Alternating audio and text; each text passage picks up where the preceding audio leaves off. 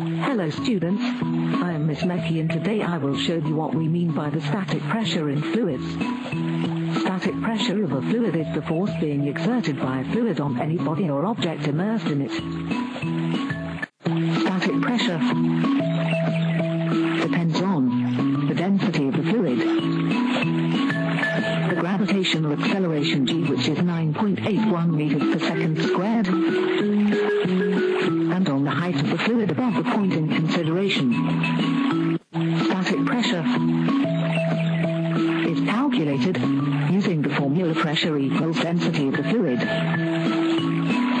multiplied by the gravitational acceleration multiplied by the height of the fluid above the point in consideration.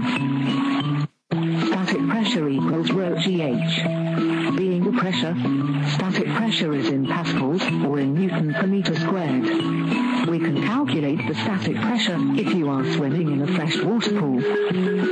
Fresh water has a density of 1,000 kilograms per meter cubed. If you dive in a pool which is 3 meters deep, how much static pressure do you feel in your eardrums? To find it, we multiply the density of 1,000 by 9.81 by the height of fluid, or a depth of 3 meters.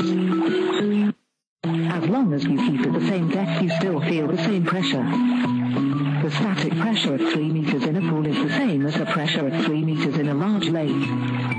It is the height of the fluid that counts.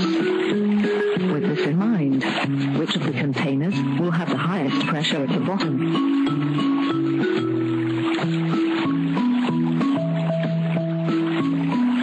They all have the same pressure because they all have the same liquid and the same height of liquid. Let us now consider a situation at the seaside. Sea water has a density of 1,027 kilograms per meter cubed. To find the static pressure in it, or due to it, we must use this value of density. Let us consider a diver who wishes to dive into a cave. How much will his depth pressure gauge read when he is on land? 0, of course. Many pressure gauges read 0 pressure in the atmosphere. He now jumps into the sea to a depth of 3 meters. What is the static pressure he is feeling? We use rho gh and get the answer. He now realizes that he has to swim below the ship and dive deeper to a depth of 12 meters. What is the pressure now? We again use rho gh. Keeping the same depth of 12 meters, he swims below the ship, which weighs 20,000 tons. What is the pressure he feels? The same as before, because he is still at 12 meters. Oh yes, the ship is weightless in the sea, and makes no effect on the pressure. If we were to feel the weight of floating objects, we would be flattened when we swim below them. The diver now descends to 20 meters to the cave opening. Again, using rho gh, we find the pressure he is enduring. He finally swims inside the cave and surfaces inside it. Since there is air, the cave has no opening to the outside.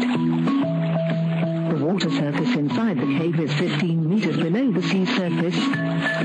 What is the pressure now on the gauge? We use rho gh and get the answer. The pressure is not 0 in the air chamber because the cave is sealed from the atmosphere and is under pressure. So that is the lesson on static pressure. If you still have difficulties, contact your lecturer Mr. Darmanin for further help. Remember, rho gh, goodbye.